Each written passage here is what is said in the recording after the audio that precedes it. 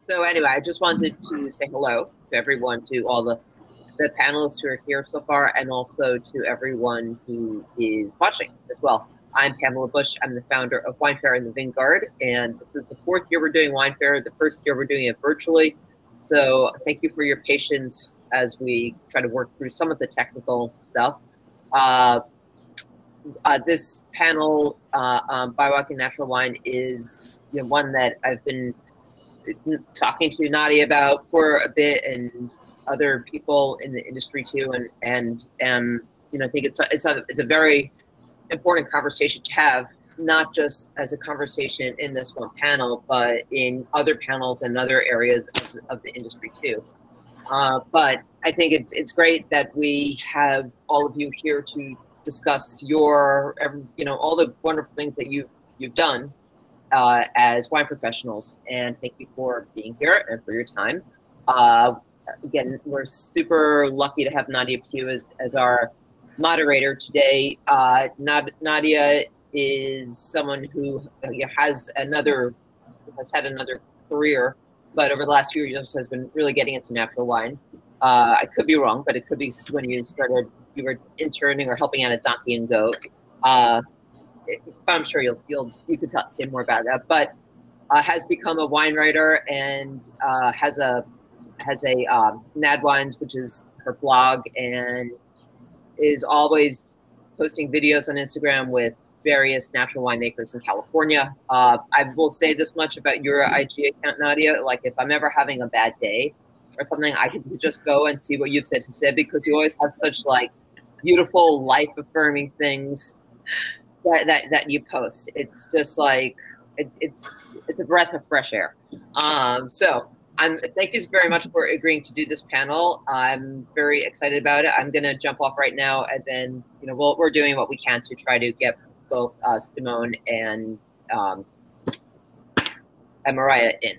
So we'll be there in but just you can get everything started now. Okay, thank you so much, Pamela. Thank you for having me. Thank you, panelists. Thank you, everyone, for tuning in today. I'm really excited about this conversation. We are working, if you're just joining us, we're working through some technical difficulties and trying to get Marreya online. But she has a beautiful picture in the meantime. We also have Simonne Mitchelson that is also part of this panel. So as long as we're just going to keep rolling, and as people jump in, we'll just kind of fold them into the conversation. So welcome to the BIWOC Experiences in Natural Wine panel. This is almost the last panel of today. It looks like we just have a couple more. So welcome to Wine Fair if this is your first day tuning in. But also, I'd love to hear more about Wine Fair from all of you here. I haven't been able to tune in all of the days. So I'm really excited that this community has come together for this experience. So I'd just like to thank our sponsor, Owen Coulter Selections. This is our sponsor for this segment. Panelists, I'm hearing that it's super sensitive if you're not muted while you're not talking. So try to keep yourselves on mute if we're not talking. But really, I just wanted to introduce myself, and then I'll introduce the panel, and then we'll go from there and jump into the discussion. So when I spoke to Pamela first about this, doing a panel for Wine Fair, I wanted to come from a unique angle. I know that I have, I can contribute to media conversations, contribute to, inclusiveness, diversity in different ways. But I just felt like this was a very special piece of the industry that I did want to highlight. I believe in Wine Fair. I believe in the Vanguard and everything that it stands for in terms of social justice and, really representing women in this space.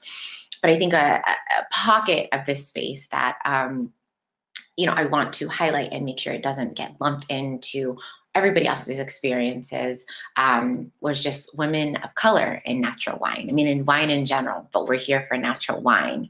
So really my vision for this panel is to highlight the unique experiences of Black, Indigenous, and other women of color in the natural wine industry. I plan to do so through questions that will draw out stories, both triumphs and challenges, about being a woman of color in this industry. I understand that not all experiences are the same, but also that not all are a struggle. Being a biracial woman of color, I had mixed feelings about the emergence of the term BIPOC last year because I felt like it lumped all of us together, and I really didn't want that to happen. But a year later, I reframed my thinking about this term and its acceptance in society within the past year. But I almost see like this this acronym or this nomenclature as something to show that we are not alone and that we have a sisterhood in our experiences. All of them are unique. We all have unique backgrounds, unique experiences, but we also want to make sure that, we have each other as a community to lean on. Hi, Simonne. I see Simonne has joined us, and we're still working on Marreya's video, but thank you all for joining. So I will just do a quick round of introductions, and then we'll jump into the conversation. So our first panelist is Akari Yamamura. She is a winemaker of Yamachan wine, whose first vintage was released in 2020. She has contributed to the production of other California wineries such as Purity, Donkey and Goat, and Vinca Minor. Akari's wine label folds her Japanese culture into her passion for winemaking.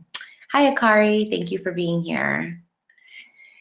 Our next panelist is Simonne Mitchelson. Simonne is South African born and Michigan raised. Her experience is in vineyard management and currently works for Jackson Family Wines as a South Coast vineyard manager, and formerly has worked for Flowers Winery in Sonoma. She is also a co-founder of Natural Action Wine Club, a nonprofit wine club whose mission is to support BIPOC education and scholarships in winemaking and viticulture. She is based in Central California. Our next panelist is Tara Gomez. Tara has worked in the wine industry for 24 years. Current projects include Keto Wines as the winemaker and Chemist to Dreams as the co-founder and co-winemaker. She is also a wine consultant for a few brands. She also serves as a member of the Woman-Owned Winery Advisory Council, mentor for Speed Rack Advisory Squad, and a mentor for the James Bird Foundation Legacy Network. Tara has been recognized for expertise in winemaking, recognition of the land, and proud representation of the Santa Ynez Band of Chumash Indians. Welcome. And last but not least, we have Marreya Bailey. Marreya has such a fun story, and we've had so many giggles over social media and virtually over the past year, getting to know each other as well. Recently, she left her corporate role in HR to pursue wine full time. She has worked in the hospitality industry for the past 5 to 6 years, and in 2020 worked harvest for PAX in California and for another winery in Vermont. Her emerging projects include wine retail with inclusive wine education and wine production. As a Black woman, Marreya is passionate about creating an inclusive environment for all to learn and enjoy natural wine. Thank you, ladies, for being here today. We are going to hop into the discussion. So my first question is, when, and if applicable, who was your introduction to wine? And was it part of your culture growing up? I'm going to kick it to Marreya to start off the conversation. Okay, well, thank you so much, Nadia. So sorry that no one can see all my weird facial expressions at the moment, but we're working on it. So I would say my first humble beginning in terms of wine was back in college when I tried Apollo Bea's in 2010, and I was just blown away. I'm like, holy cow, how in the world is there orange wine? And this was really before like natural wine in the US really took off. Of course, that was like back in 2011 when I was finishing up college, and I just wanted to know more. So I took it upon myself to to expose myself, self-taught myself while I was finishing up college, went to wine tastings, private, public, even held some with friends involving cheese and charcuterie. That way we could understand like more about wine pairings, and prepared like family style dishes that paired really well, particular wines from all over the world. So, I mean, I was like mentally and emotionally like invested in it, and I knew I needed to learn more. So I went down that whole path of going through the Court of Master Sommeliers, which is now known as the Court of Sommeliers, and obtained my sommelier level certification through them, and just wanted to like dive in deeper, I would say, in terms of understanding more, because I knew just being a som wasn't enough for me. I needed to be hands-on, and that's when like the whole wine production aspect really caught my eye, because I'm one who's a visual and hands-on learner, and I'm more of a scientific mind as well, so that all went hand in hand with it. In terms of me being raised around wine, I was not. My mom does not drink at all, even though right before I arrived to California, I actually was able to get her to like try some natural wines, which is shocking. So that was great. But in terms of like the rest of my family, my dad was really an influence in my life. He was always someone who pushed me to expose myself to everything, even when I was growing up, and was super supportive. He was like my go-to like wine buddy going to tastings if I didn't have anybody else. So, yeah.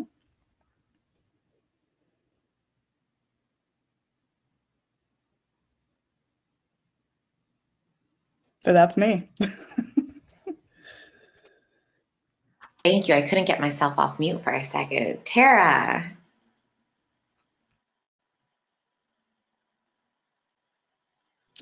Oh, you're on mute, Tara. Okay, there it is. I was trying to get myself off of mute as well. All right, can you hear me now? Yes, okay, great.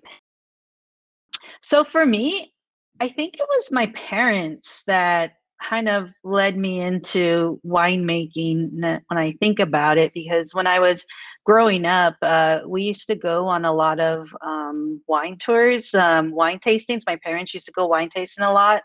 And so back then, it was more allowed for like the kids to kind of tag along and go, you know, on the tours, walk the cellar as part of the tour. And so for me, it all started with a love of science. And so that was my connection, was when I was going through one of the tours, I actually passed through the lab, and I saw them doing titrations in their white lab coats. And so for me, it was an instant connection. So I knew in high school that this was the direction I wanted to go. And so I started researching it and finding schools, and I stayed with it. Like, you know, how people kind of change a lot when you go through majors, but no, I stuck through it, and I was determined. Like, I knew that this was my direction, that I wanted to go, and it's still, I'm still so much in love with it, and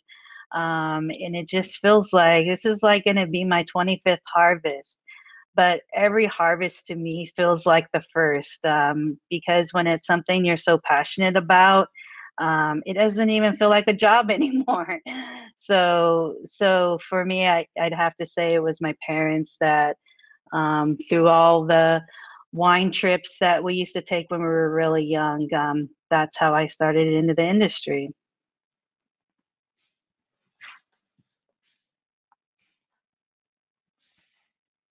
And Dad, we'll go to Akari.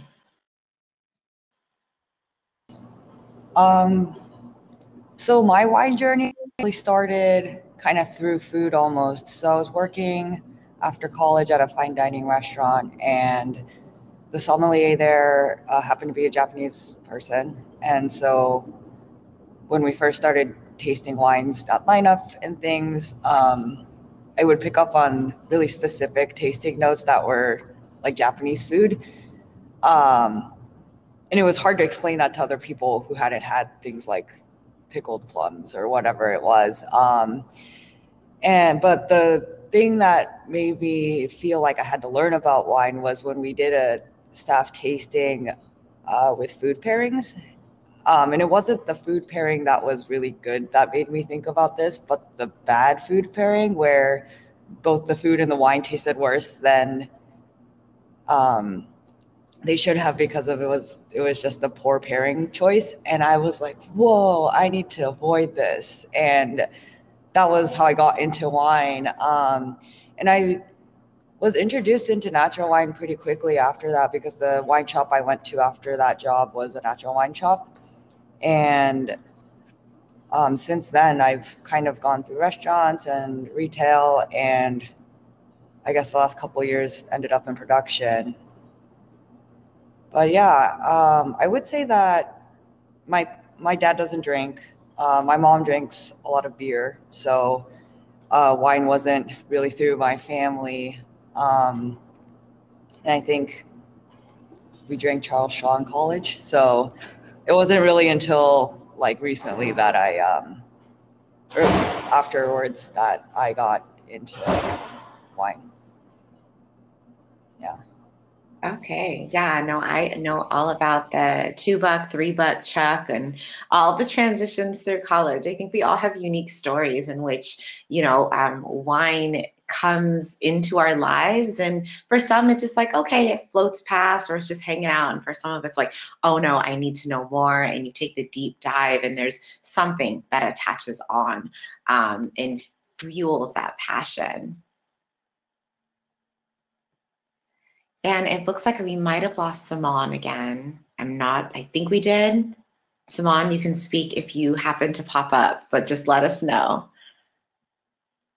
So my next question, and my questions are pulling from an array of different experiences. So I want all my panelists to feel comfortable to speak to whatever experiences they feel comfortable sharing. So this question is, in the past or present, do you find yourself conforming to an implicit or explicit standard within the wine industry? If so, what are those standards? And, those, I know that can be a really broad question, or it can be very specific. So definitely whatever you feel comfortable sharing, we'd love to hear your experience. I'm going to go to Akari for first.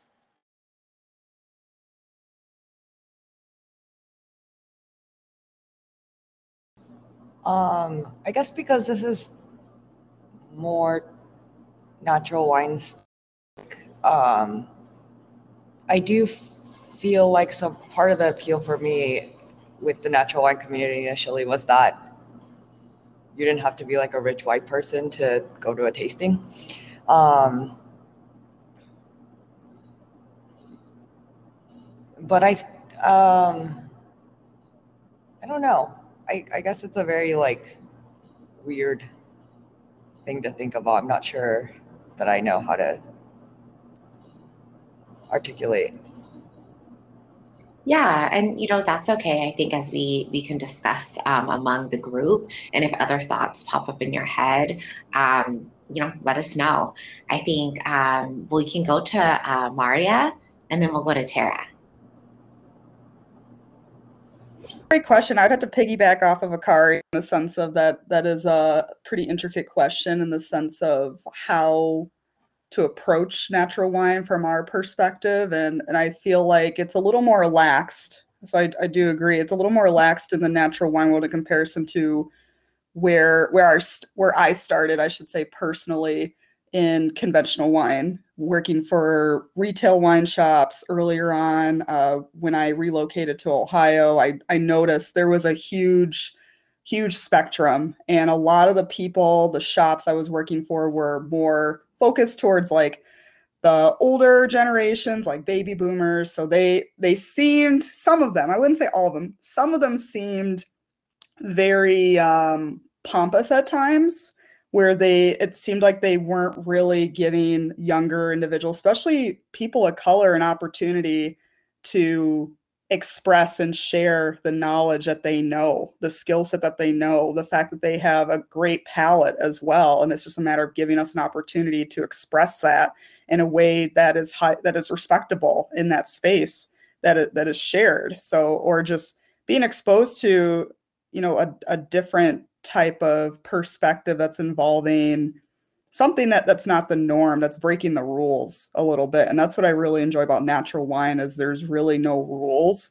It's still ever evolving. Unlike conventional wine, I mean, you got the scoring, you got all of that. Whereas, and that's how they rate quality wine, which in some ways is kind of absurd, and it's really prehistoric nowadays, because who is it to say that older white man should be the person that we should be following in order to understand if a wine is legit or not? It's all based on everyone's palate. That's how it should be at the end of the day. And from my experiences, I've had it where people have second guessed me that are older than me.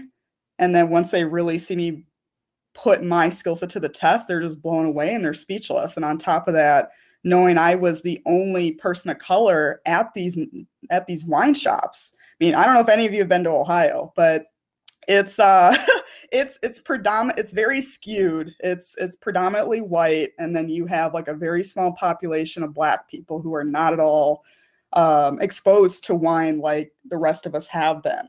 And it's just a matter of that accessibility being welcomed. And that was what I was really pushing when I was there. But you got to have other people on board that were going to support you, especially if it's involving natural wine and transitioning to different avenues and having people that are like-minded like you, who are also exposed, who also have similar background stories in terms of how they journeyed down this path and triumphs and tribulations and challenges. You know, that's what really matters. I honestly think is we all need to take our own perspectives, blend them all together, and truly understand, okay, there's no right or wrong way to enjoy a wine, and it shouldn't matter on color at the end of the day. I mean, wine is very unbiased. I feel like the whole concept of wine is very unbiased. And when you see the plethora of colors, that should mirror and reflect upon how humanity is. So that's why can't we treat other people who are interested in wine like that? If that makes sense. Yeah, no, that makes perfect sense. I think also you going through just your SOM education journey, did you feel like there were times where you had to, conform to a certain standard? You know, that, like you said, and a lot of the time you were the only person that looked like you in those rooms. Mm-hmm. Mm-hmm. Absolutely. I can tell you that during the exams I took, I could count in a room of like 200 people. I was the only Black woman there. There was only one Hispanic person there, and there was only one other Black person there. And that was it. And it was actually, I was actually discouraged to lock my hair years ago, because that was seen as like too liberal, or just not professional enough. So when I was younger, I had curly hair like Miss Nadia over here. And I said to myself, that's a phase in my life that I'm ready to transition from into who I truly am, like what personifies me and how I can express myself, not only visually, but also through wine. And that will also help build and create exemplary, unique experiences for people when they see someone that looks like me. You know, I wear very, very vibrant colors. I love wearing eclectic prints. And that's something that typically is not seen in the wine industry, the traditional wine industry. You're typically wearing suits if you're a SOM. And though I love donning suits, especially the brightly colored ones, I do miss that aspect. Cobalt blue on blue with blue flats. I knew that wasn't all about me. That wasn't 100% me. And that was something that I noticed.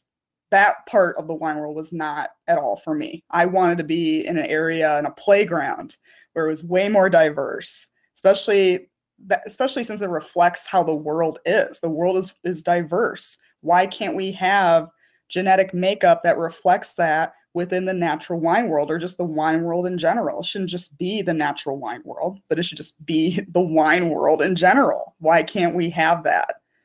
So I know it's gone a long way since, the dawn of time with wine. However, I feel like we have a lot more work to do, but it's great that that we have people, you know, like ourselves and others who support what we're doing that are there, that can actually see that we want to break the rules. We want to make it better. We want to make it more welcoming for everybody. It doesn't matter on what you look like. It's happening. It's an exciting time. It is, Linda. I agree. I totally agree. Yeah, you know, it is exciting. And as we've talked about before, I think amongst, you know, one-on-one and in group conversations, Marreya, is that, you know, wine is an artistic expression, but so is how we wear our hair, how we decide to represent ourselves, how we just, you know, go about in this world. So wine can be looked at the same way. So why should we exclude, you know, certain groups of people from expressing themselves, or, you know, wine pairing with those people and activities and enhancing food, like Akari was saying. I think it really touches on so many aspects of life. Absolutely. Yeah. Art. Yeah. Wine is truly, like you said, and I know you and I have had like several conversations about this, like you mentioned, wine truly is an artistic expression. It's a way of self-expressing yourself. And if people don't understand that, especially within natural wine, then you're missing out. You're totally missing out. You get a glimpse as to who that person is who produces that wine. You get a glimpse in terms of the tasting notes, the patience, the love and passion that goes into every aspect of producing a bottle of wine. Like take, for instance, Akari's wine and Tara's wine. Like they're gorgeously made. They're so uniquely, gorgeously made. And when I compare like another skin contact Gewürztraminer to Akari's, like you can't really compare them because they're so distinct. They're very distinct in their own ways, and they're both very good. Whereas like, you know, with Tara, and I talked to her about her Syrahs, and I love her Syrahs, and just how earthy, how earth driven they are, but they also have like their own personality within them.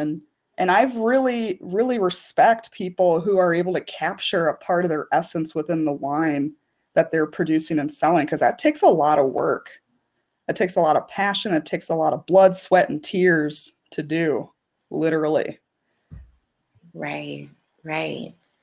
And Marlon has joined us from Amplify Wines. Hi, Marlon. I have your rosé chilling actually right now. So, Tara, your take on this question. I know you can piggyback, hold into anything that Marreya has said. And I know, I think it's a beautiful conversation to have. Marreya said, and Akari just said it perfectly. But yes, we are in a male-dominated industry, male-dominated wine industry, and coming from both aspects of it, both conventional winemaking and natural winemaking, I just feel like there's more freedom in the sense of on the natural side of it. And for me personally, you know, I and this is what I've been doing, is just really just doing, you know, making the wine, not really trying to conform or pay attention to any of that stuff. I'm just like trying to do my thing and making wine, and just, you know, being out there to showcase that. And it's it's a part of us just defining, you know, the wines that we make and the message that's in the bottle. And so yeah. Yeah, and I appreciate those takes on it. I think that it'll continue to evolve through different channels, right? I'm not on the production side. Marreya's growing into the production side, but there's also media. There are different ways to tap into really the community and the audience, and to grow passion for wine in whatever sector that it comes in. And I love that about natural wine, really, that it's inclusive that way. And I really try to, you know, tell newcomers to natural wine, or newcomers to wine in general, if they're not sure which direction to go into, I really encourage people to think about the people behind the wines, not just, okay, does it taste great, but the people, the culture, the stories. And I think that folds into why we're all here today. Right. No, exactly. And, you know, sometimes you just have to forge your own path in this winemaking industry. And for me, like that's what I've been doing. Cause yeah, I mean, it is a struggle out there, but, you know, hopefully everything else will follow, and people will understand, you know, why you do what you do. Yeah, I agree. And so my next question folds into, a little bit of the previous question, but might be a little bit more targeted. What challenges have you faced as a woman of color in this industry? And that could mean, we could touch on kind of the earlier stages in your career, the current stages, conventional wine, natural wine, but, and then kind of where that has, resulted. How has it led into the result of you as a woman today? We can start with Akari.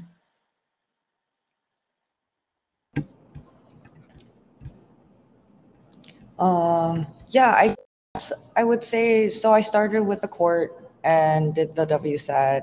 I wasn't as interested in learning about service, so I switched after doing the level 1 for the court to the WSET, and throughout that time I was working at like restaurants and wine shops. And I think until recently I was mostly surrounded by like white people. But I don't think I've personally felt super, well, I don't know.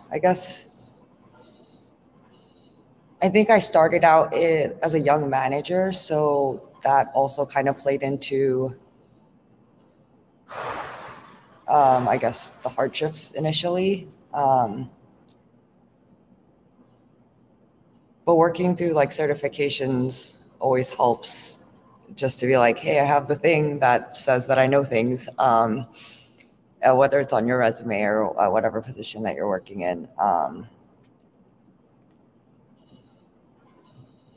But I think like the longer that I worked in the industry, I chose to be in places where I would be surrounded by people that wouldn't treat me that way. And I feel, yeah, I guess I don't really know how to put it into words. I'm really bad at this. No, it's all good. I mean, what I'm hearing is that, as you gained more experience and years in the industry, you're able to kind of create that community for yourself too. Right. I feel like in almost any industry, and I just, my background's in social work and healthcare. I think about when you're new to an industry, you kind of have to like, prove your worth. You kind of have to grab at whatever you can to, learn, to get that experience, to kind of prove yourself in a way. Right. But as you work through that, it's like, hey, you are years in the game now. You can kind of create that almost cushion of folks around you. Like, hey, why am I going to take that job when I know I'm not going to like the people that I work with? It's like, a lot of us spend most of our day, more time working than sometimes at home with our families. So it's like, let's create that work family or work community of people that you really enjoy being around, you can learn from, you can grow with. And that's the privilege of, putting years in, and now you're here at that point where you can build that community around yourself.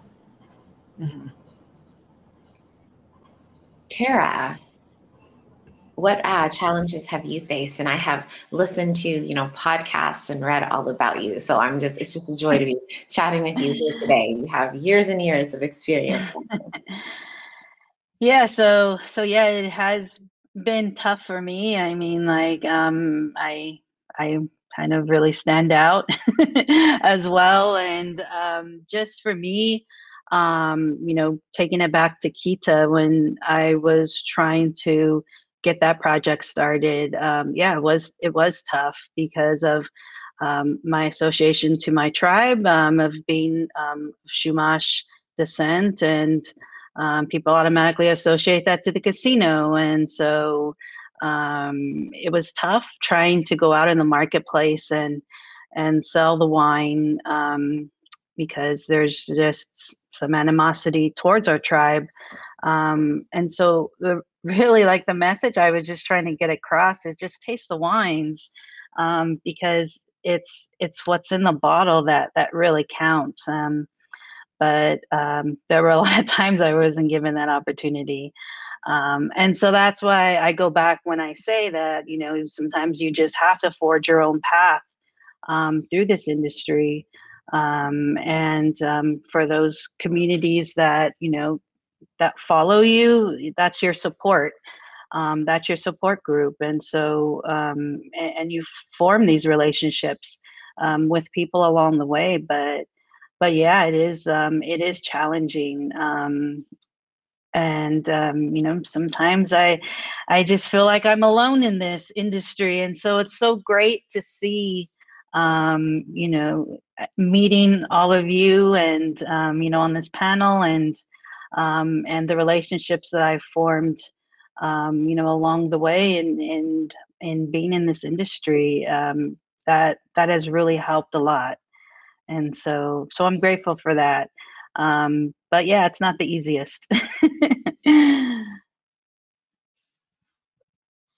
Yeah, and I think all of us here, and I mean, what Wine Fair really stands for is that, we're here for everyone here. We're rooting for you. We appreciate, we see you, all those challenges that you've gone through, even if they're not publicly shared. We have this community here, and that's a lot of the reason why I leaned into natural wine. It's like, hey, these people really are something. Right. And there's support to be showed. I mean, it's just obvious to see. But I guess the important part of it is that, you are faced with all these challenges. And so, it's a matter of overcoming these challenges, and overcoming these challenges just makes you a stronger person, in general. And so, so you're able to deal with it a little bit more, I guess, like over all these years. I have, but yeah, I mean, I don't let it stop me. I just try and do the best that I can in making wine, and sharing it with those that are really supportive of that, and love the wines, because in the end, that's the story, is what's in the bottle. Yes. And well, we have Simonne on. If you're able to hear us, I know we're having trouble with the technology. We can kick this question to Simonne. We're asking about the challenges you faced as a woman of color in this industry.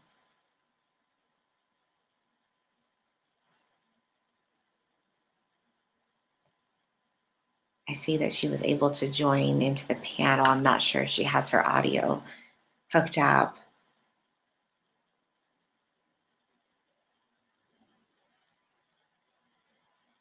We can kick it to Marreya for now. Simonne, you can jump in whenever you're able to, when you get your audio going. We're happy to have you.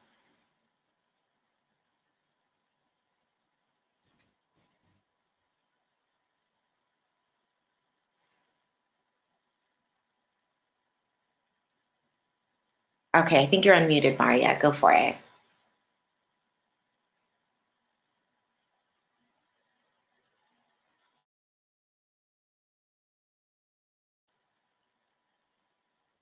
Everyone still hear me? I can hear you now. Yes, I didn't hear you prior. Can everyone still hear me?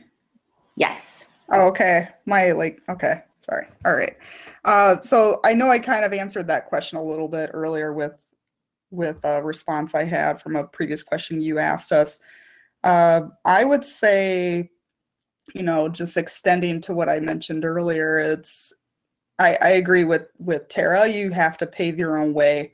I've had so many obstacles, like even researching how to get into the wine industry, and then figuring out all of it on my own to, you know, finding allies along the way, supporters who truly saw the bigger picture and became mentors along the way for me, to be like literally having like people ghost me after asking questions, just simple questions like, oh, how do you start a retail wine shop? I know I have experience with it, but from a logistical standpoint, how do you do it? And you're asking other women. I was asking other women earlier on about this, and originally they were welcome to it, and then they were asking more details, and then that's when they were basically like, oh, we can't help you anymore. You're going to have to figure it out because you're going to be deemed competition at this point. And I didn't even get to the point of sharing with them, okay, where the brick and mortar would be located. It was just, they saw that as, I don't know, a potential threat, which was very disappointing, because I feel like there's plenty of space for all of us to be in this arena and create our own avenues, create our own lanes, and maybe blurry those lanes a little bit, you know, along the way as well. And I think with me relocating helped tremendously, because the area I was in was just not very supportive, like especially involving someone that looked like me. And that was very disappointing, because you saw that there were people around you that wanted something different, wanted a different perspective on natural wines, and knowing there was going to be someone young doing something like that who had some experience already and was very driven enough to get it all done. It was just a matter of, okay, I need to be around people who are more resembling of my tribe, more resembling of like my like-mindedness. And if that meant I had to travel across the country to do it, then so be it. And it's been like a win-win situation for me, because it's not only the retail side that I'm involved in, it's also the production side. It's also the viticulture aspect. So being in wine country, you know, that definitely was a huge sacrifice for me.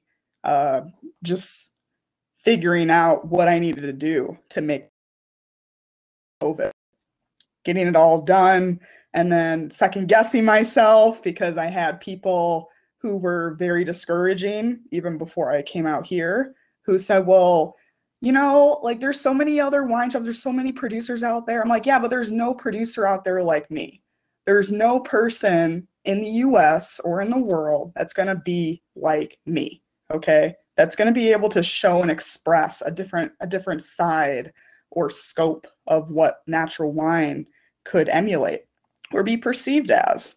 So I think it's just honestly a matter of like finding your tribe, finding your support, and like Tara mentioned, creating your own lane, not being afraid of it. Of course, fear is all part of this game of entrepreneurship, and really creating something new that has never been seen before. That's part of the process. And I'll fully admit, I think it would be foolish of me to say I have not had any fear whatsoever with doing any of this. If I didn't, then there clearly be something wrong, I would say, if I wasn't feeling something. So I would say it's definitely a matter of taking that chance, not being afraid of what could come out of it. And it could be spectacular. It could blow people's minds. And it could definitely just generate something that's significantly bigger than all of us at the end of the day. And that's the whole goal. Yeah, there were a lot of things, Marreya, that you said there, especially the part about mentorship. And I see some comments going up in the chat that actually connects to our next panel. But when we talk about mentorship and representation within the industry, hi, Simonne, I want to kick it to you actually, if you're able to, if you got on your audio. I'd love to hear about, you know, what the roles that mentorship and representation have played, or lack thereof, have played in your journeys in natural wine. I think we lost Simonne again. She'll come back. She'll come back. Yes, you're going to hear from her. Yes. But yeah, to those points, Akari has we'll start with you, Akari, has like mentorship, or I know you talked about working with somebody that was Japanese in the hospitality industry. But like, how has mentorship or lack thereof, or representation or lack thereof, really played a role in your journey in natural wine or wine in general? Yeah, I think so. I went to Baton a couple years ago as a like scholar recipient, and it was like a BIPOC scholarship. So you know, we had our table of basically all the people of color, and then everybody else. And it made me think about how, like, I know there are a couple Japanese wine producers, or like small handful of just Asian, even in general, wine producers in California, but specifically not like working naturally. It's, you know, it just gets like smaller and smaller. And I don't remember who I was listening to, but I thought about how it would be cool for me to be a part of that like small group of people. And I think like a lot of my friends that I grew up with, you know, they don't work in this industry at all, so they have no idea how it works, but they're always like, oh, it's really cool that you are making your own wine. And I guess in terms of service, I have had a lot of like mentors that have either been helpful with like learning or, you know, education in terms of service, but not as much in production. So I think that's also interesting too, to see like within the wine scope, like the different elements and like the access of information that there has been.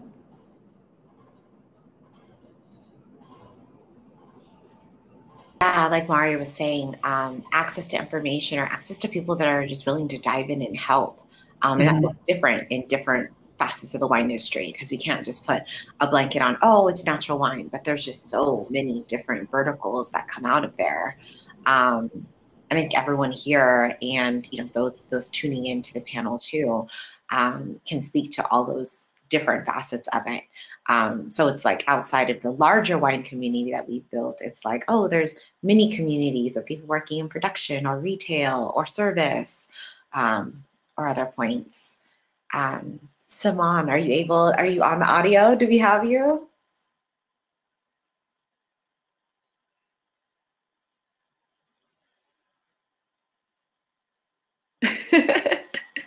You're still on mute, but I know it's a little tricky to come off mute on the system.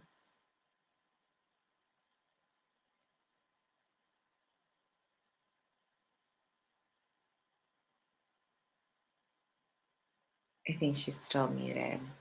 Feel free to hop in whenever you get unmuted and just kind of hop into the conversation.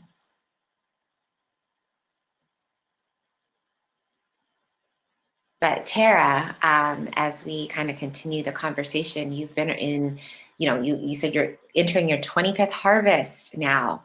So what does, I mean, you might have a unique perspective on this topic as well, as kind of what has the role of, you know, representation and mentorship played? I know that you are a mentor yourself, but was that an opportunity for you as being a mentee, and not having other folks look like you within this industry? Right. So for me, when I first entered into the industry and throughout, I really didn't have any mentors at all. I had to pretty much learn this all on my own.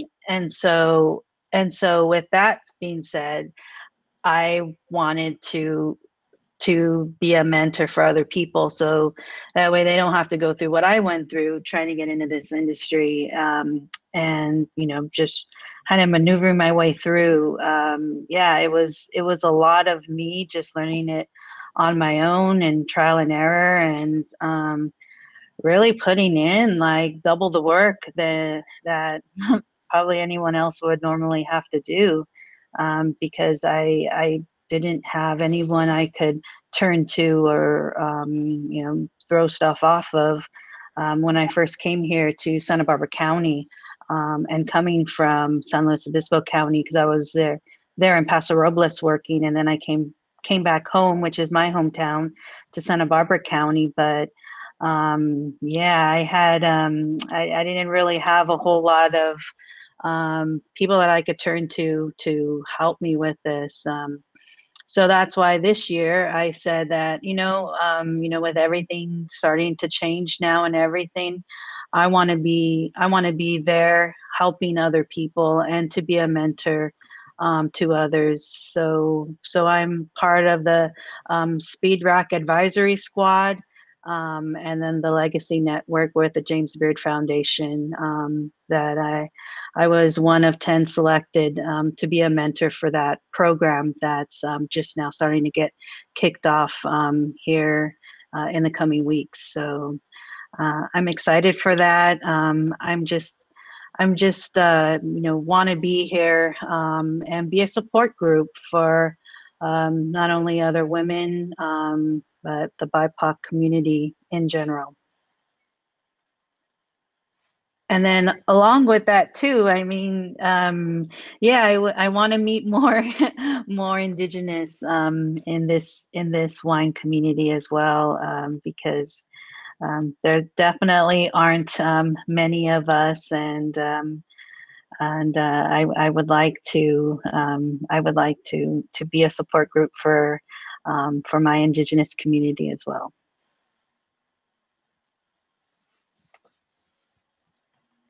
Thanks, Tara. I am trying to click around to see if there's anything I can do to help Simonne. I don't know. I pressed an unmute all button, so I don't know what that did. Marreya, I know we've heard some different experiences, and probably in a lot of the things that you've talked about, you've touched on this too. But would you say there's any specific maybe mentors that you can feel like you can lean on in terms of, I mean, I know that you've worked Harvest in California and Vermont this past year, but is there anyone that you would maybe recognize as a mentor in your journey? Totally. I would say most recently, Deirdre Heekin of La Garagista. She has been an abominable force ever since I left Vermont. We've been very close. I actually was talking to her right before. She wished all of us good luck with this panel. She was unable to make it and watch it. But thankfully it's recorded. So she's been a plethora of knowledge, like knowing I'm focused on really championing for hybrid grapes, especially because of climate change. She has been like an extraordinary resource in terms of just sharing knowledge, really coaching me in terms of what I should be doing, who I should be connecting with, to what kind of literature I should be, and then the farming aspect as well. So she's been super supportive of the fact that I've been a part of this viticulture apprenticeship with Akari through the 280 project and Steve Mathiason's wine label, Mathiason Wines, just to get more hands-on experience, and just getting her transparency and also her non-sugar-coated feedback, constructive feedback, is what I really relish and respect. Another mentor I see is Martha Stuman. So she was actually the main reason why I went out to California for Harvest in the first place. I highly admire the fact that she is a vigneron. For those who are not familiar with what that term is, that means basically the OG winemaker who is a winemaker and a wine grower, or a farmer, grape farmer. And that's what I strive to become, along with having the second business, Bathing Grapes, as the retail aspect. And she's just been very open in terms of like helping me with my business plan months ago, to sharing with me, how to get investors, to how to figure out, business valuation for your businesses. I mean, and then also just connecting with sources that I could talk to here in California involving specific types of fruit I'm looking for, to other individuals I can learn from that are within the proximity that I'm in, based upon exactly what I want to do. So I would say those two especially. I mean, they're both vignerons, which is really cool, and they're both on opposite sides of the country, which, you know, I see myself long-term down the line, like producing wine by coastal. That's one of my long-term goals, as both of them know. And I know that's going to be one tremendous feat once that happens, but, you know, through some logistics, I know I could make that happen. And with an abundance of support, you know, anything is possible. I agree. And, you know, I commend everything that everyone here is doing, you know, from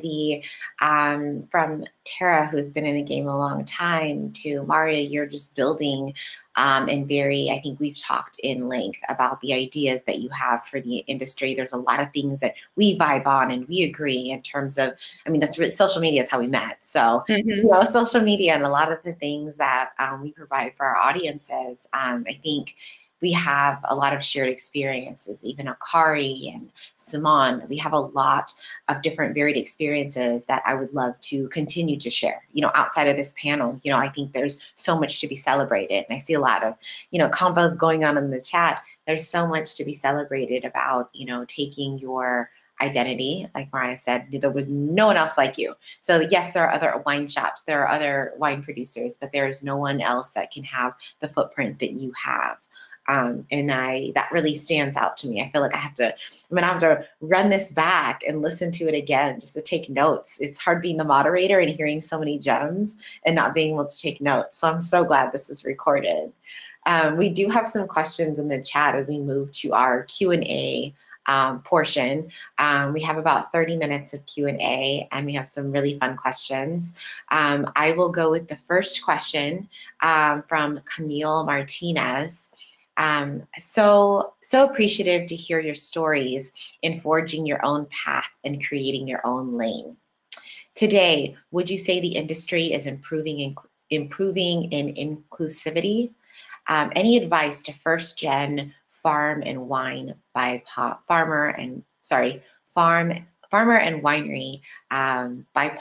someone BIPOC getting started? Does anybody want to take that question? I'll answer. I was gonna say it, or at least I'll like contribute to the answer. I was like, yeah, of course. I would say definitely some advice I could provide is, you know, just dive in and get as much hands-on experience as you possibly can. Don't just read books. Don't just get certifications. That's not going to be enough. Actually, you don't necessarily need certifications, and that's something I feel a lot of people don't understand. That's something actually Nadia and I first talked about like months ago. As she was mentioning to me, she was going through the WSET, and I mentioned that's great. However, don't feel pressured that is the only avenue you should take in order to expose yourself and immerse yourself into the wine industry. I've learned more from hands-on experience. So whether that's connecting with someone and figuring out, oh, there's this opportunity to work a vineyard for free, you know, and also just learn how to spray or learn how to shoot thin a vineyard. So I'll give you an example. Like a few days out of the week amongst working, I help out a friend of mine out in Santa Cruz with tending his vineyard. And I get up, it's a 2-hour drive for me where I'm located. I'm located in Santa Rosa at the moment. And it's a 2-hour drive for me, but I don't care because that's still experience. It may not be paid, but I see experience is more valuable than money when it comes to this kind of industry. And if you can just like find people who are more than willing to like allow you to help them bottle, to disgorge, to, you know, plant some vines even. And I've done all of that ever since I've arrived to California. Like literally the week I arrived, I was already like helping some friends with their label, bottling and disgorging some piquettes.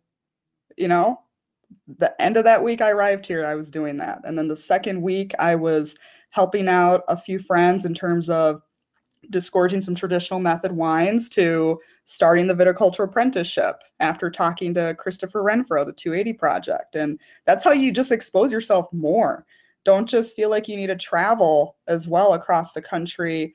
Figure out if there's vineyards near you, wherever you are in the US, and connect with those grape farmers, connect with those winemakers and see if they need extra help throughout the year or even prior to harvest or within harvest. So don't feel pressure to just do everything academically. It's better in this industry to either get a combination of it or like hands-on experience. Now, I would say in terms of improving inclusivity, I think it is. We still have a long way to go, but baby steps are better than no steps. That's how I see it. We still.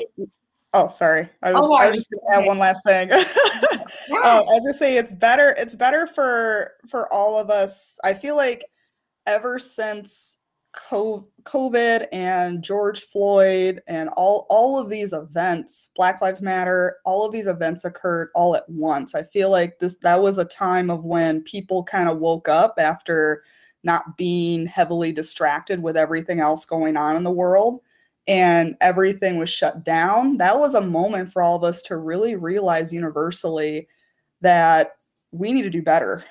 Okay. Not only in the wine industry, but overall. And I think that actually reflected more in the wine industry with them figuring out, wow, there's some ugly things that we definitely need to get rid of and improve upon. And we can do it by doing it together and by also welcoming other people into this world that we know could help diversify, not only by what they look like, but also just their taste, their palate differences and uniqueness. Yeah, I agree. Definitely diversity of thought, diversity of experience is heavily relied upon versus just how someone looks. As we were kind of prepping for this panel and we were chatting and we're like, dang, sometimes I get asked to be on panels just because I am that token person that looks different than everybody else. And I think that was important in bringing this group together, that we celebrate just the differences in experience, thought, backgrounds outside of just what we physically look like. So I appreciate that answer. I know we have a couple more questions. There was one question that I'd love for Tara to answer, actually. It's also from Camille Martinez. Celebrating your joys, what was the moment you knew you made it in the industry?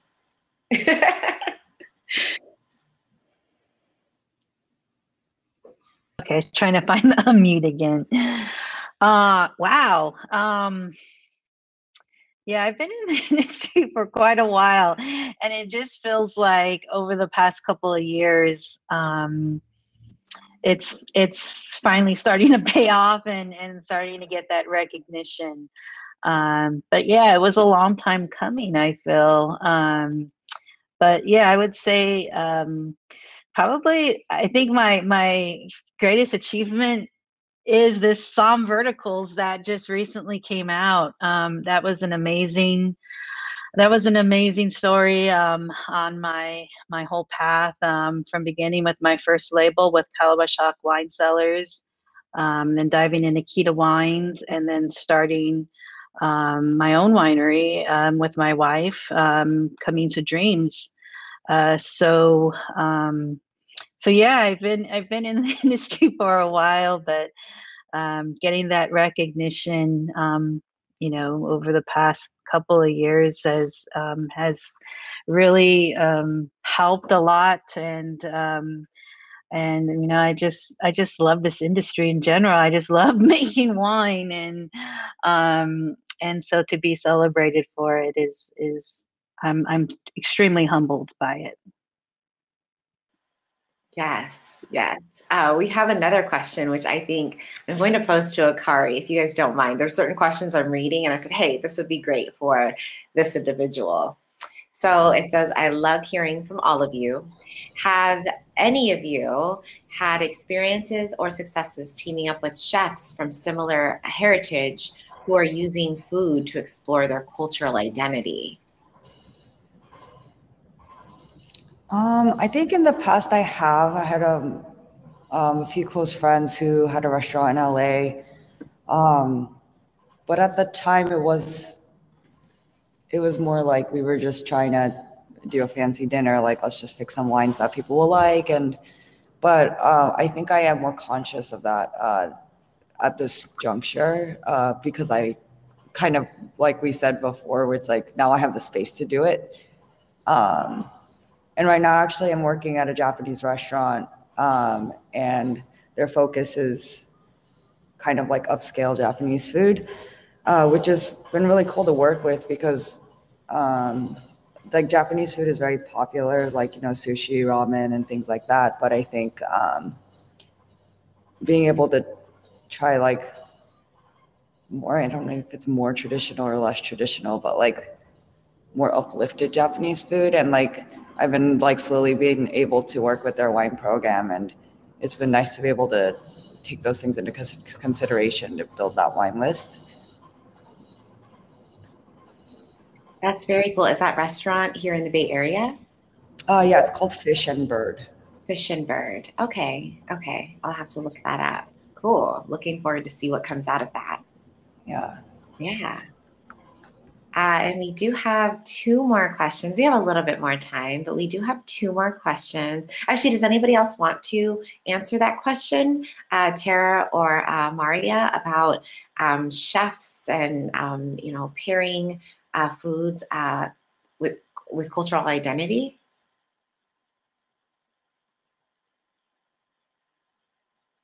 If not, we have Tara. Yes. Oh, yeah, sure. Yeah. I mean, that's really cool to do. I actually did a little bit of something that we did a pairing with some traditional, just making some acorn, like a polenta style, but and incorporating both my culture plus my wife Marreya's culture, who's Catalan. And so, you know, we did a pairing with some traditional dishes, and I think it's fun to do. I don't know. I look forward to future ones as well, as when things start to open up a little bit more, having these winemaker dinners and really taking it a step deeper into some of our traditional dishes.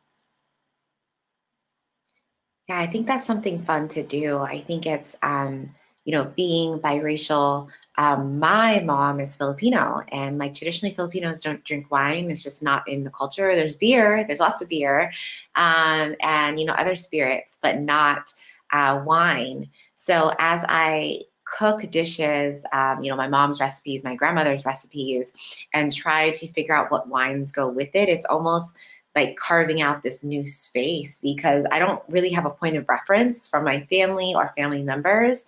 So it's just fun to kind of play with, you know, like Akari said, like sometimes you run into pairings that just do not work, but at least you know, like now you know, and you can kind of work towards like, okay, what would work with this? So just being attuned to, you know, outside of, you know, educational bodies, but being attuned to like your senses and your palate and figuring out like, I mean, may not be the traditional pairing, but do I like it? I mean, that's another thing to wine. It's just like, what do you like? And just exploring that through food. I think food is a great outlet to explore that. Because I've noticed a lot of, you know, wine people love food and food people love wine. And so that culture and community that's brought together by sharing something like a meal, like a bottle of wine, only makes this space richer, I think. Okay, so we have another question. We'll go through the last 2 questions. Folks, if you have other questions, you can drop them in the chat. We have about 15 more minutes, so we can go a little bit over, but I just want to make sure everyone's questions are dropped into the, I'm sorry, not chat, but the Q&A portion on here. So another question, if the past is characterized by a scarcity mindset regarding not making space for BIWOC to lead and to share their love of wine, what opportunities do you foresee if and when we approach mentorship with abundance? I'm thinking, I know Tara's involved in mentorship at the moment. So I guess maybe we could talk about, you know, what opportunities do you see in the future as you work with these mentorship programs? Do you see the course of this changing representation and mentorship with, you know, BIWOC in natural wine? Yeah, I mean, I hope so. Just as being a support group for the BIPOC community in general. And, I know it's scary, stepping into this wine world and especially to, have your own business. Owning your own winery is even scarier. So yeah, I mean, mentoring, I see more and more of it, coming about in, this past year of opportunities. And I think, I mean, I love it. I think it's super important. So that way, other people don't necessarily have to go through, a lot of the hardships that I went through, in this industry. And I just think it's super important, which is why I'm doing it myself, and I am being a mentor for others, and just want to be a support group, just just in general. And I think as we mentorship, I guess she doesn't have to look one way either. As you were talking to her, I was just thinking, just even, I think within this space right here that we've created and we've talked to one another, just being transparent about, hey, this is what I want to do. These are my experiences, and how do we put those together to kind of create a culture or community of mentorship versus just the traditional, like, assigned or very like one-on-one. I think we can definitely create a community. I see that just as being, a newcomer to natural wine and seeing what I see, and maybe it's my social work brain and my love of people and relationships and connecting, that I see that happening now. I see that happening in Berkeley. I see it happening in Sonoma when I visit on site, that there is a community of mentorship and helping one another grow into whatever that dream happens to be. Yeah, no, absolutely. And I'm just really happy to see it increasing, and to see, more mentors out there in the community. Because yeah, it is important, and we want to, uplift those that are coming into the industry, and to help navigate it for them as well. So yes, it is important. Can you guys hear me? Yes. Can. Yay! Oh my God. Just like, honestly, the worst millennial in the bloody world right here in the flesh. Hi, thank you for your patience. Hi. We actually have a great question that was posted in the chat that I'm going to ask you first. Yes. Okay. I think it's a great question. So listening to your journeys popped into my, so this question is from Orsi. Orsi says, listening to your journeys has popped a question into my mind. What would you say to the 10-year-old younger version of yourself, and what would your message be to her?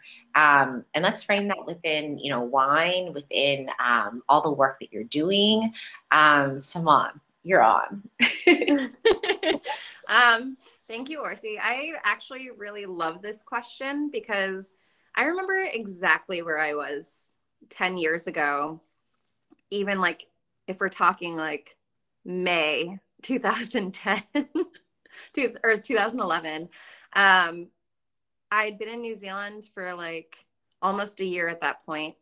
I had started working in like high-end restaurants and bars, and I had no idea like anything about wine. One of the questions before was about like growing up with wine present.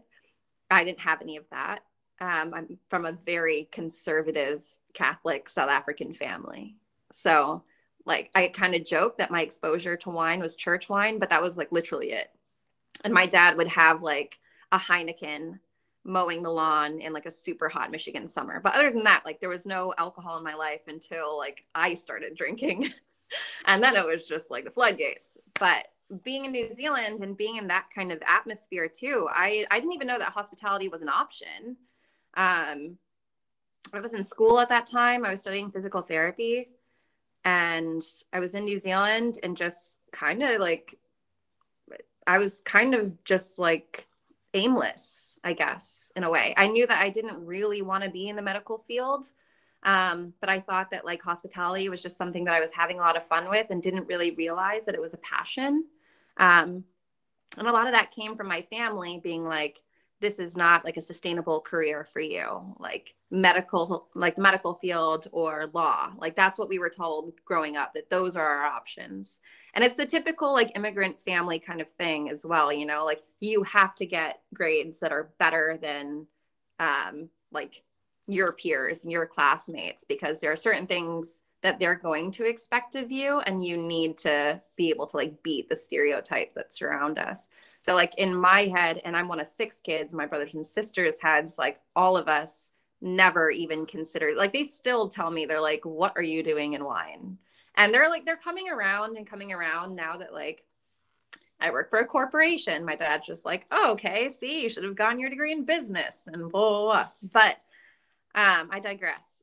Telling like myself, my 18-year-old Simonne, that this is like, you're having fun and you're actually enthusiastic. And what it took for me to pursue a career in this industry was other people recognizing my passion. And I had a couple of really great mentors in the restaurant industry who they like getting to do degustations and wine pairings was my favorite part of the job. They're like, you know, we sit down after work and like we talk about these wines in length. Like, have you ever considered doing a harvest? And I was just like, I don't even know what that means. So it took like other people recognizing that in me for me to really be able to see that this was something sustainable for me and something fulfilling. Like Tara, even like yesterday, Tara and I were hanging out last night, just talking about, you know, like this is a passion. We feel so grateful to be in part of this industry. And now like, it feels like even within the past year, things have changed drastically. Like there's still obviously a lot of work to be done, but we're all in this room having this conversation. And a year ago, I honestly can't fathom that happening. And it seems crazy because it was just a year ago, like May, a year ago, the world was turned upside down. And now, like, look at where we are and the communities that we've built for ourselves. It's just all so wild. So all in all, I would tell like little Simonne, don't listen to mom and dad. You can work in the wine industry. Just recognize what you're actually passionate about. And don't be afraid to try, because that is something like I think is it inhibits a lot of people, is just fear overall. And it's normal and it's natural, but taking like that leap is so fulfilling and worth it. Long answer. Yeah, no, it's great. There were so many things that you said, Simonne, that I was just thinking about some of the previous like conversation topics that we talked about during this discussion. And just really like how, you know, we talked about challenges and obstacles faced, but like that's something that I guess I don't know if any of us actually touched on it. Like us being like, it could be your own family, like just saying like there's a certain path that you're supposed to take, right? Both my parents are from the medical field too. And so it's like there's a certain path that you're supposed to take and what's considered a real job or a grown-up job compared to kind of the other end of it. It's like, no, I'm really passionate about this. There is so much to be made, and this hospitality touches everybody. But the view of it being like, oh, that's not a real job or whatever is just very interesting. Yeah. And I noticed like Marreya said something, I have been listening, even though I haven't been able to talk. I promise I've been listening. What Marreya had said, like just about, well, everyone really in a way about paving like your own path, but community is also massive. And for Marreya not having like that community behind her initially, like when asking these questions about having to get started, like sometimes it really do be your own people. Like my family, bless them, like it has taken them a while to come around, and they're still trying to understand because it's not something in our culture. Like you were saying, Nadia, as well, like you drink a lot of beer in the Filipino culture and spirits. In South African culture, like when I went home to South Africa, like my uncle was drinking whiskey and my uncles were drinking beer. I rarely saw the women in my family drink. And it was just like me and a couple of my cousins, and we'd go out to a club in Durban and then drink tequila, like, because we didn't want our family to see. But wine, never. And now, like, you think about South Africa, and South Africa has a massive wine scene, like beyond Stellenbosch and Swartland and like all these other smaller places and producers and millennial winemakers who are really changing the scene in South Africa. So it's interesting that now, like, the culture is changing and the community is changing, and these things are so intertwined. And of course it's hospitality, because everybody needs to eat. Like, food is just such a cultural connection, period. Like sharing a meal last night with Tara and Marreya and Justin, you know, it's, when we talk about hanging out, there's always food involved. So yeah, sorry, I go on rants. Yeah, no, it's all good.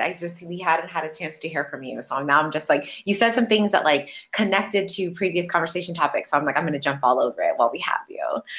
There is another question I did want to ask you, and it was a previous question that we had talked about. Your journey and everyone's journeys are very unique. And so do you ever feel like there were any, I don't know, implicit or explicit like standards that you had to conform to along on your journey, past 10 years or even previous to that, in terms of like the wine industry in general? Yeah, like honestly, kind of all the time.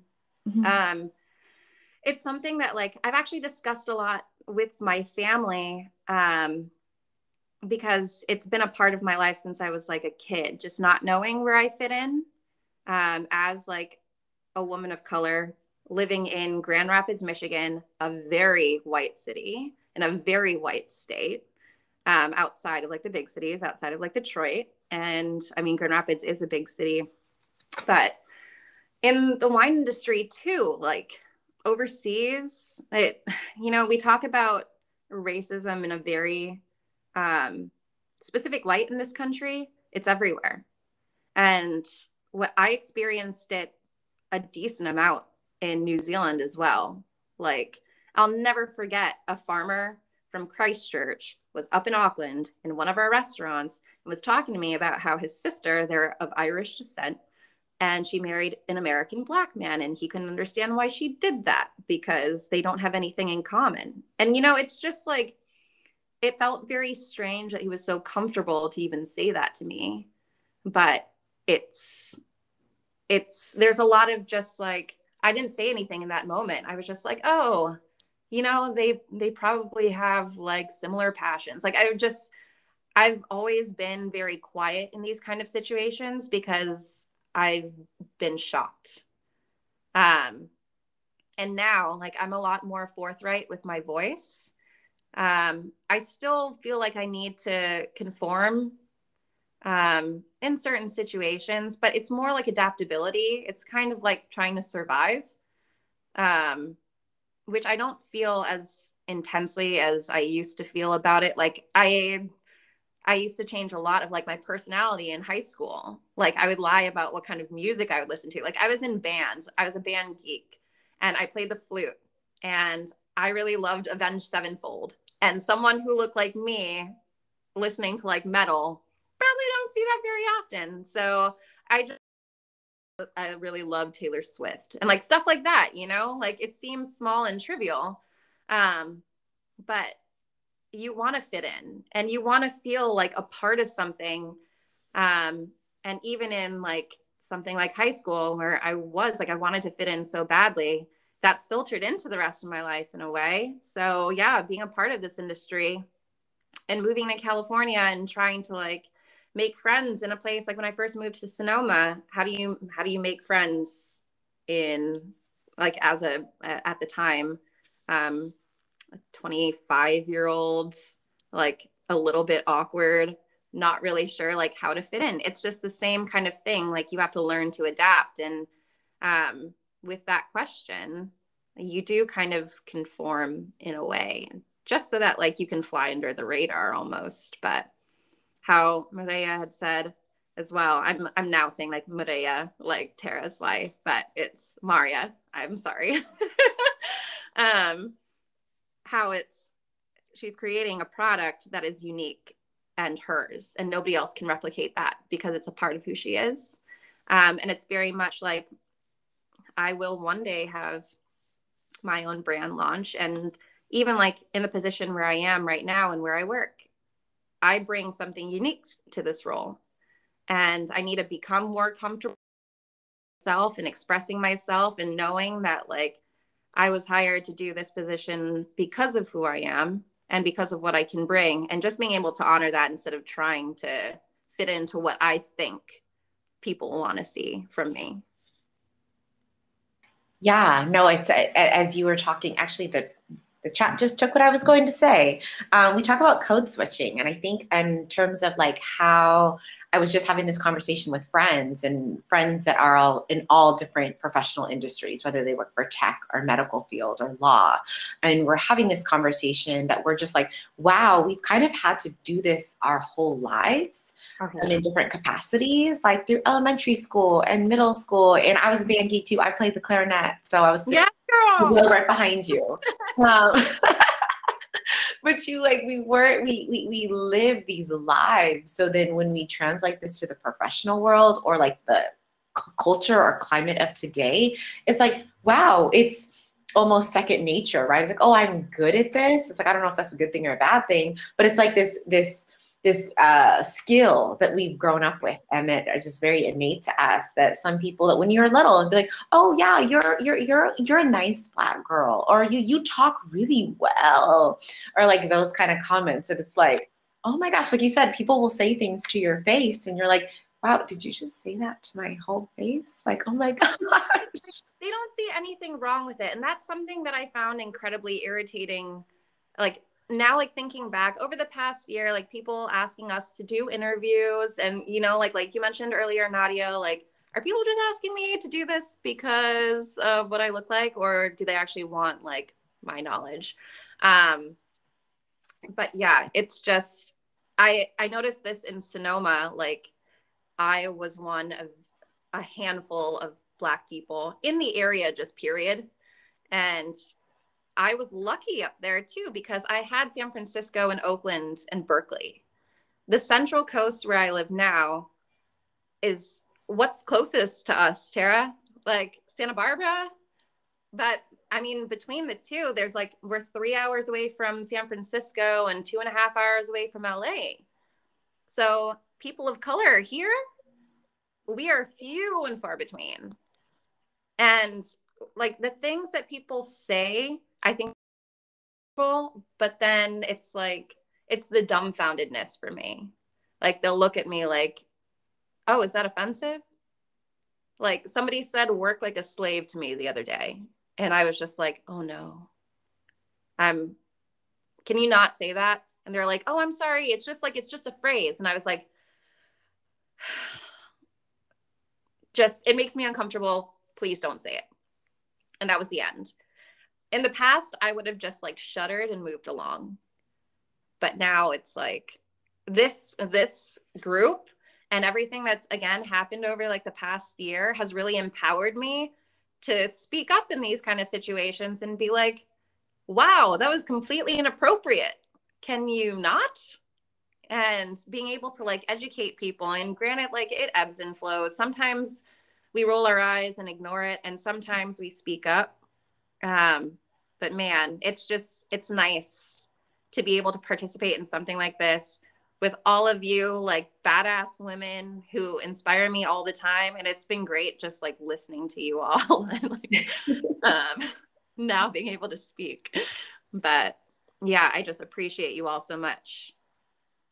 Yeah, thank you so much. There's so many things of that I'm like laughing to myself, because I agree. Like, it's almost I think as women of color, as Black people, we walk around and there's some things that you're like, oh, I don't even have the energy to fight what you just said, because I can't believe you just said it. Like, there's so many things, like, it's not even this one-on-one thing. There's so many things wrong with what just happened here that this was okay.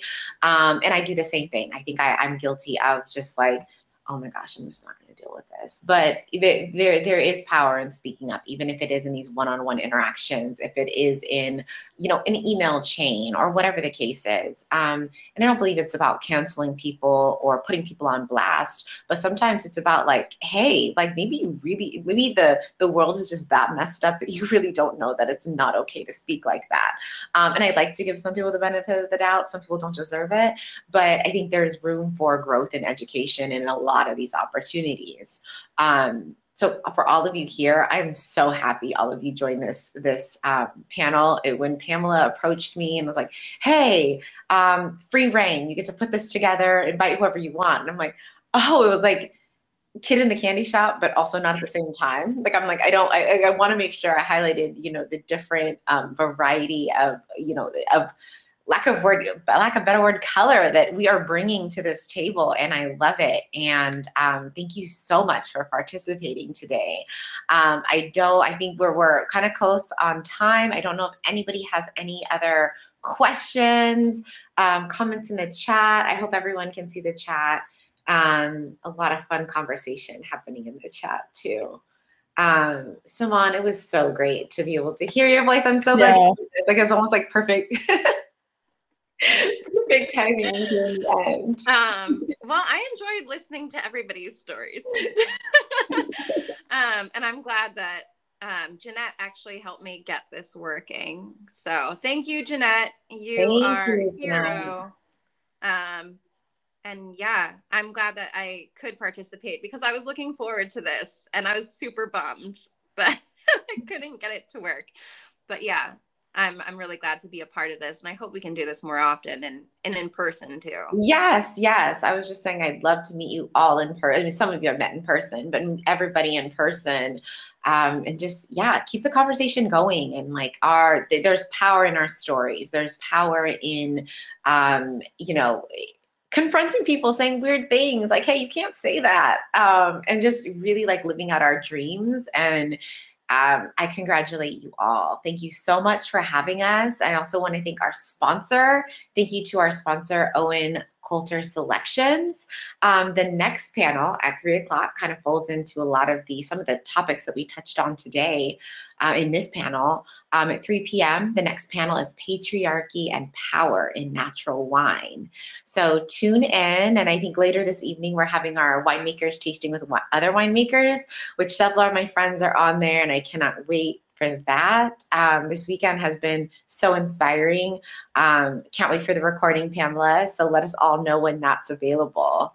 Thank you, Tara, Akari, Marreya, and Simonne. I appreciate you all. And we'll join in the future soon in person.